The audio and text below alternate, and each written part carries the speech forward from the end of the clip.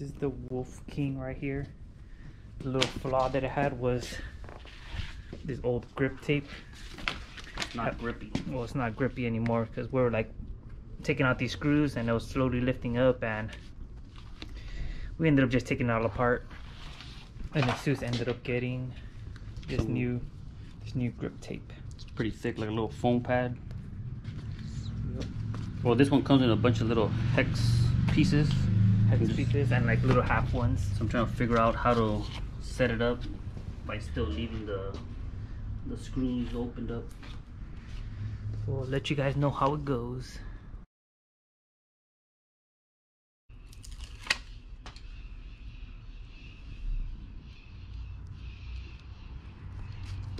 Easy as that, huh? Simple. Pretty easy. Still got the screw holes exposed, so in case if we want to take out the deck to work on the electronics or mess with the battery,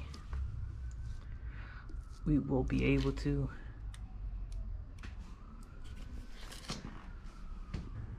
For the final design,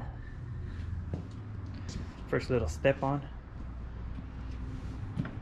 Oh, that your foot ain't going nowhere, huh? If you fall down, you're basically taking the scooter with you. Dude, it's like clip-on pedals, huh? It is sticky. Like, I can hold it just like that. And worth it, huh? Oh yeah, 100% worth it. That's design. And now for the final upgrade for the Wolf King. We're gonna be installing a, what is it called, like a stabilizer? Yeah. On it, cause or dampener or whatever. Oh yeah, dampener on it. So these are like the little 3D prints, perfectly fit for the Wolf King. So what this basically does, it helps out with. Actually, let me just start setting up one. With some speed wobble, because sometimes when you're hitting at high speeds, hit a little bump, the front end will like to shake. So this would give it a little bit more resistance, and yeah, you're able to adjust it on how stiff you want the front. Is it like this or is it the?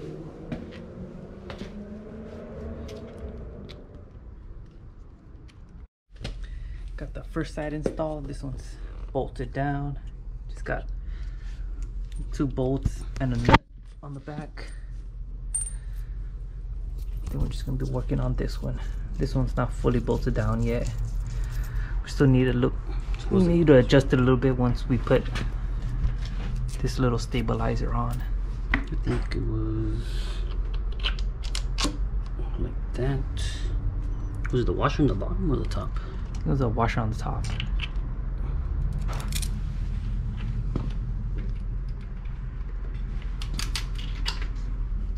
Right there. Let me get that.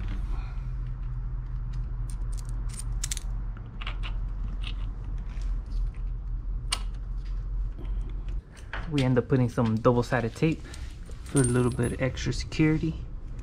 Got little marks right there, so we know where to align it at. Yeah, right there. And this is how the final product looks like. Got the little stabilizer, the 2 little clamps marked. Has some little black spots, so we know if the bolt's gonna get untightened. And yeah. Oh, right here you can adjust the tightness of it all the way up to 16. If you want it super stiff. Just show move it a little bit. Not yet. Now it's a lot stiffer. You can see like the bottom. You kind of hear it as he goes move. Nah, it's just stiff. Well, you can kind of almost hear the liquids. Give it a 2. Well, that's the easy. This is the easiest one. But I mean, it still has some pressure on it. You can still feel a little bit of resistance. Oh yeah, a lot of resistance. Pretty solid now. And that's Jesus's Wolf King.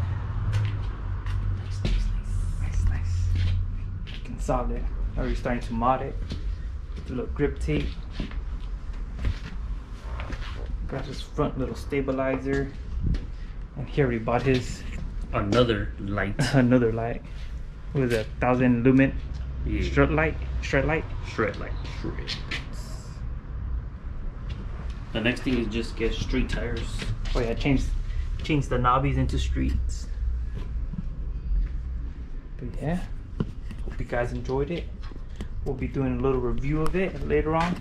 Maybe hit the dirt a little bit, see how it holds up, get any speed wobble.